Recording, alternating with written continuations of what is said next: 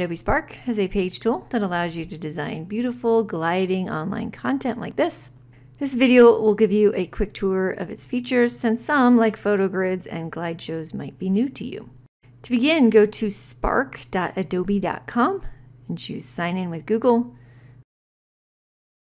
But make sure you choose the Enterprise ID option, since Jeffco pays for an upgraded version of Adobe with lots more bells and whistles. Once logged in, click the blue plus and choose Webpage. Your finished product will scroll from top to bottom like this, so you will build from the top to the bottom. First, add a title so you have some text, but before you add much else, click the Themes button and choose a style that you like. Next, I'm going to add a background to replace this boring gray one. Click the plus and choose Photo. If you logged in with the Enterprise ID option, you have access to thousands of stock photos for free. Just choose Find Free Photos and search by keyword. After you found a photo that you like, you can click on the photo itself to adjust its focal point. Now I'll scroll down to add some more content. These are all of the elements that I can add. To begin, I will add in some text. This is another one of those tools that does not have accents built into it, but they copy in beautifully from Google Docs. So use Google Docs if you are writing in another language and copy and paste your writing over to Adobe. If you need to make text larger, you can make it one of the two heading styles. These pluses will not be visible to others when they are viewing my project. They are here for me so that I can easily add elements before and after other elements.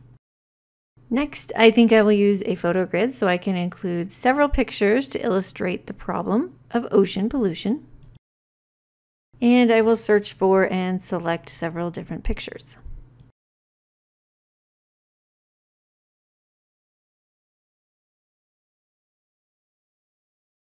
If you only need one picture, there's no need for you to use this photo grid tool. This is just one option that can add a lot of visual emphasis and nicely organize multiple photos. Something like the split layout option is better if you are focusing on just one or two pictures, because split layout lets you put a picture on one side and text on the other. Finally, let me show you what a glide show is, since it's a pretty unique feature. A glide show will show a series of pictures and text in succession. It's very good for illustrating steps in a process, or perhaps highlighting various facts individually, or showing multiple solutions in a series. To begin, I will choose 3 pictures that align with the solutions I'm proposing. It doesn't have to be 3. You can have as many as you like, but I have 3. I don't like any of the pictures of reusable straws that come up when I search.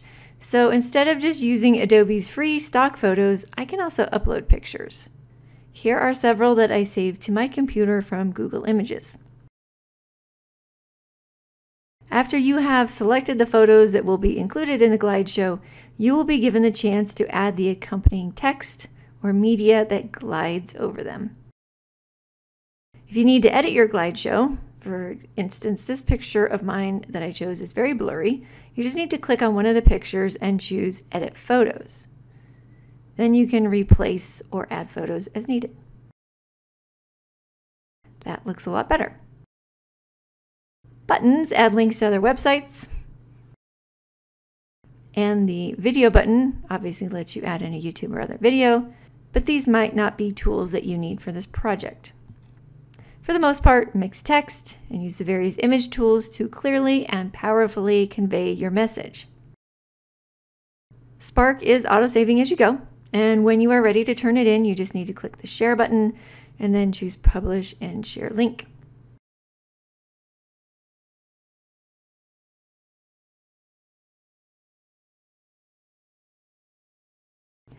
This link here is what you're going to want to turn into your teacher. It will take anyone who clicks on it to a beautiful full screen view of your project. Looks great, but if you need to make any changes, you will find your project on your Adobe Spark dashboard. It'll be listed on your projects page and most likely under recent projects. If you do make changes, it's really important that you republish those, or those changes would not be visible to others even if they already had your link. So that was a very quick tour of Adobe Spark Pages. If you have any additional questions, please let me know.